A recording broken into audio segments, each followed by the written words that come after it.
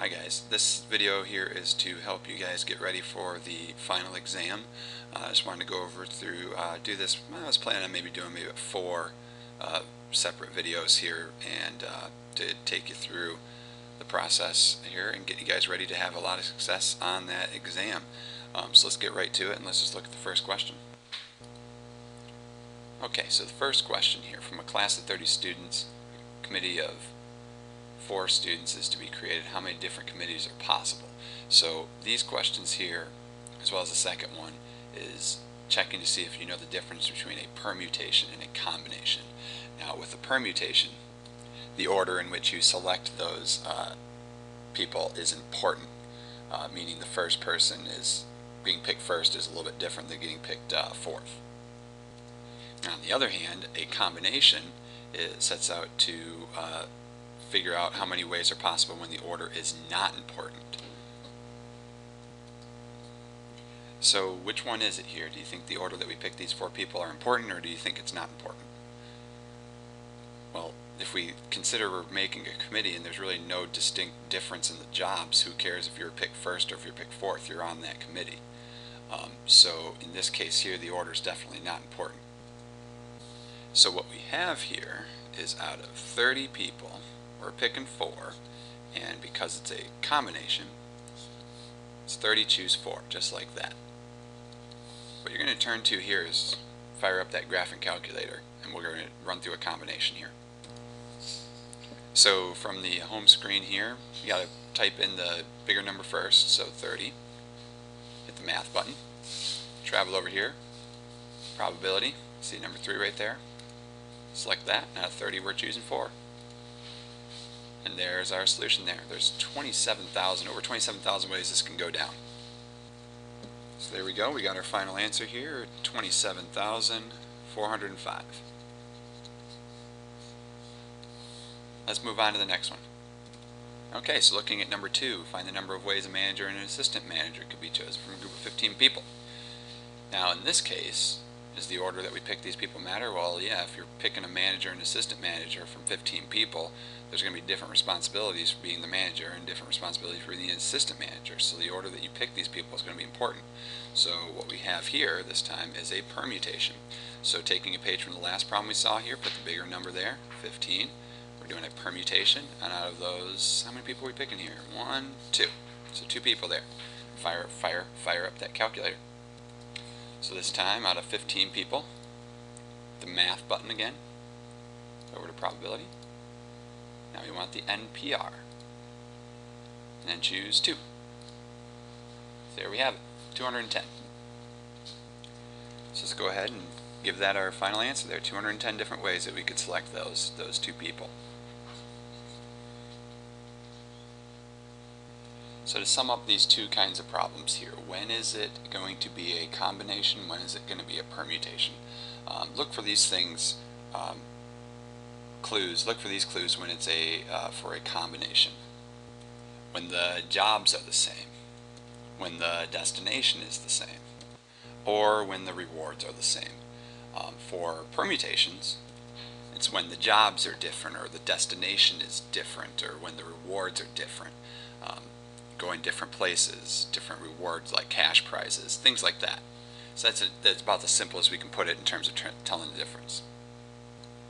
Alright, so now looking at number 3, you're going to get some probability questions and some very basic probability questions, so definitely take advantage of them when you see them. So this one here, if you have 3 blue crayons, 10 yellow crayons, 6 orange crayons, find the probability of selecting a yellow crayon. Trick is there, just simply add up, figure out how many there are total. So 3, 10, 13, plus 6, you got 19 total crayons there. And out of 19 crayons, the chances that you select a yellow crayon, how many yellow crayons we have here? We got 10 of them. Should be doing this in yellow, but it probably won't show up too well on this screen. So 10 out of 19. Simple probability. Sometimes you might have to look to reduce it. Sometimes a fraction can be reduced. So be on the lookout for that, because when you see answer choices on a multiple choice exam like this is going to be, all the fractions are going to be reduced. Alright, next, looking at 4 and 5, we can kind of package those up as a kind of similar questions here, just looking at the definition between the two and knowing the difference between independent events and dependent events. With independent events, the probability of one event does not affect the probability of the other. So you could string together a bunch of events, and we looked at something like that before. Remember the coin flip guy? Remember that? We would see how were the odds of flipping that coin and guessing right 7 times in a row. Well, it doesn't matter what's going to happen on the 6th time. When he flips that coin, that 6th time probability isn't affected by what happened before it or what's going to happen after it. It's still going to be 1 out of 2 every single time when you're guessing. Now with dependent events, it's just simply the opposite of independent events, where the probability of one event does affect the probability of the other. It's like trying to guess the probability of these two dice having a sum of greater than 8. Having a sum greater than 8, it depends on both these dice having numbers that would work together to be at greater than 8. So one of the probability of having a sum here definitely depends on these two. So that would be dependent probability, dependent events. Alright, next, box and whisker plots. With this particular kind of problem, you're given a set of data right there. Box and whisker plot sets out just to show the spread of the data into something that looks kind of like this. And just to flesh these things out here a little bit, that middle line that we had right there, that was always the median, the middle number of your set of data. So what you had to do over here is arrange that data from least to greatest. So you can see that we've done that right there.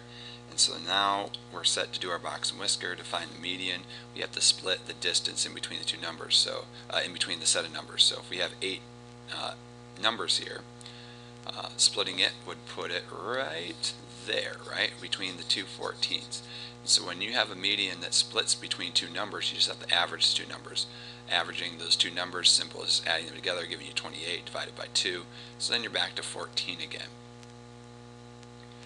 Now these numbers over here, or the end of the box here, that was your lower quartile, your first quartile, and this over here was your third quartile, your upper quartile. All you had to do here was just simply find the median of these two halves that you just had here.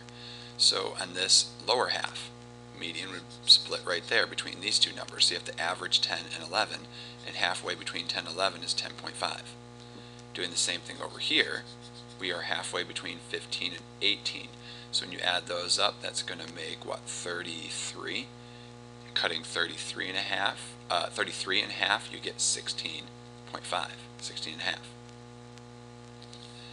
These marks right out here, that's the minimum, the smallest number in the set, so obviously that'd be 9, and then the max right here, the biggest number in your set, there it is. So you can see kind of what we fleshed out there was your box and whisker, and so all that we need to do now is just put this baby on a number line. Alright, so there's our number line. Let's put some of this data together here. Let's start with that median. That median was right there at 14, right? So just put a vertical line floating above that. We had another, the lower quartile, Q1, was right here at 10.5, so 10.5 would be right there.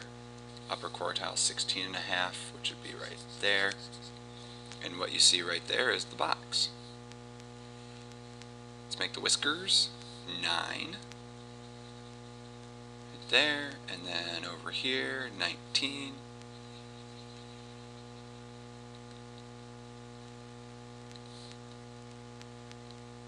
Boom.